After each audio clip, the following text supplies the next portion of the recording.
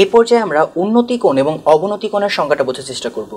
শুরুতে একটা জিনিস একটু বলে রাখি, সেটা হচ্ছে যে স্টুডেন্টদের প্রায়ই দেখা যায় যে এই উন্নতি কোণ এবং অবনতি কোণের কনসেপ্টটা নিয়ে একটু সমস্যা থাকে। তো শুরুতেই জন্য সবাইকে একটু বলে নিচ্ছি যে একটু কেয়ারফুলি পুরো কনসেপ্টটা বোঝার জন্য, কারণ আমরা যদি কিনা এই সংজ্ঞাগুলো, যদিও আমাদের অনেকে শুরুর দিকে মনে হয় যে এদের প্রয়োজন একটু কম, কিন্তু যারা কিনা সংজ্ঞাগুলো এবং কনসেপ্টগুলো খুব ভালো মতো বুঝবো, তারা বইয়ের অ্যাপ্লিকেশনগুলো করতে অনেক সময় বেশ কিছু অ্যাডভান্টেজ পাওয়া যায়। তো আমরা লক্ষ্য করি উন্নতি কোণ কাকে বলে।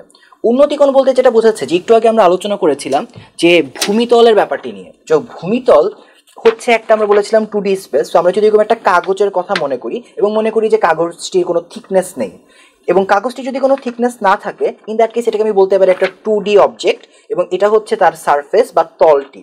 এবং আমরা বলতে চাচ্ছিলাম যে এই সারফেস বা তলটি অসংখ্য লাইনের দ্বারা গঠিত হচ্ছে, এবং লাইনগুলো হচ্ছে 2 ডাইমেনশন, লাইনগুলো থাকবে হচ্ছে 1 ডাইমেনশনাল, এবং এই 1 ডাইমেনশনাল লাইনগুলো মিলে এই 2 ডাইমেনশনাল প্লেনটি সৃষ্টি হবে।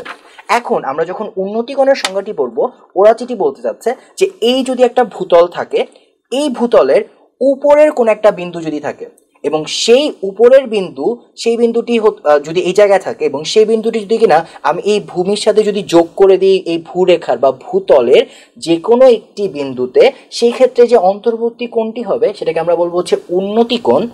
এবং যদি কিনা বিন্দুটি উপরে না থেকে এই ভূতলের নিচে থাকে, তখন তাকে আমরা বলবো হচ্ছে অবনতি কোণ। তো আমরা পুরো ব্যাপারটি আরেকবার একটু দেখি। যদি কিনা আমরা যেটি বলতে চাচ্ছিলাম যে যদি কিনা একটি ভূরেখা আমরা ইমাজিন করে নেই, এবং এই ভূরেখা মানে যা কিনা একটি ভূতলের উপর আছে, এই ভূতলের একটি ভূরেখার যদি কোনো এই রেখার সাপেক্ষে আমি ইমাজিন করি, মনে করি এটা দুইটা বিন্দু আছে, একটা বিন্দু হচ্ছে উপরের দিকে রয়েছে এবং আরেকটা বিন্দু হচ্ছে নিচের দিকে রয়েছে।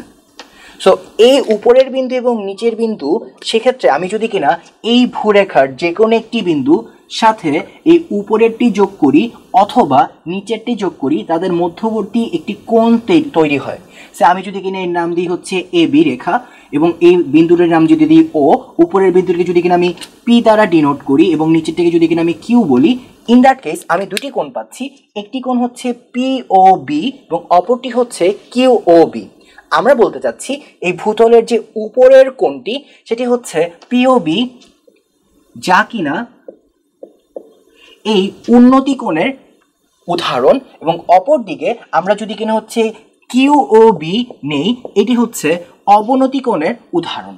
সো পুরো ব্যাপারটাকে যদি কিনা আমরা খুব সহজভাবে মনে রাখতে চাই যে আমি যদি এখানে একটা ভূতলে থাকি, কারণ আমি যেই অবস্থানে আছি সেখান থেকে যদি আমি ইমাজিন করি, আমাকে যদি কিনা উপরের দিকে তাকাতে হয়, লাইক আমরা একটা নর্মাল কনসেন্স কি থাকে যে উপর দিকে মানে হচ্ছে একটা পজিটিভ কিছু বা উন্নতি, আর আমাদের রোল যদি কিনা আস্তে আস্তে কমতে থাকে, নিচের দিকে যেতে থাকে, সেটা একটা অবনতি। তো সিমিলারলি আমরা যদি বিন্দুর ভাবেও জিনিসটা ভাবি যে আমি যেই তলে আছি সেখান থেকে যদি কিনা আমি উপরের কোনো বিন্দুর দিকে তাকাই সেটি হচ্ছে উন্নতি, এবং আমি যদি নিচের কোনো বিন্দুর দিকে তাকাই সেটি হচ্ছে অবনতি। এবং সেই উপরের বিন্দুর সাপেক্ষে যে কোণটি হবে সেটা হচ্ছে উন্নতি কোণ, এবং নিচের বিন্দুর সাপেক্ষে যে কোণটি হবে সেটা হচ্ছে অবনতি কোণ।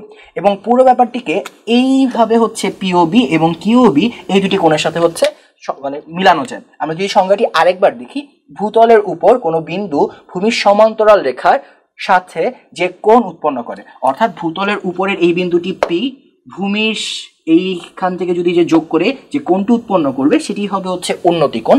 অপরদিকে ভূতলের সমান্তরাল রেখা, কারণ বেসিক্যালি যে এটা যেহেতু একটা তল, এই বরাবর কিন্তু আরো অসংখ্য রেখা রয়েছে, ঠিক আছে। তো তার মধ্যে থেকে যে আমি যদি একটি প্রতিনিধিত্বকারী রেখা নেই এবং সে রেখা নিচের বিন্দু কিউ এর সাথে যদি যোগ করে দিই, তাহলে আমি এই বি ও কিউ কোনটি পাবো।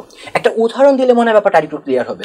সে মনে করি আমি একটি পাহাড়ের পাদদেশ বা নিচে দাঁড়িয়ে আছি, সেক্ষেত্রে যদি আমি পাহাড়ের চূড়া এটিকে একটি বিন্দু মনে করি, আমি আছি ভূমিতে, আমাকে অবশ্যই উপরের দিকে তাকাতে হবে পাহাড়ের চূড়াটি দেখার জন্য। সেক্ষেত্রে আমি আমার ভূমিতল বা আমার অবস্থান থেকে উপরের দিকে তাকাচ্ছি, অর্থাৎ এই যে কোণটি সৃষ্টি হবে সেটা হবে উন্নতি কোণ।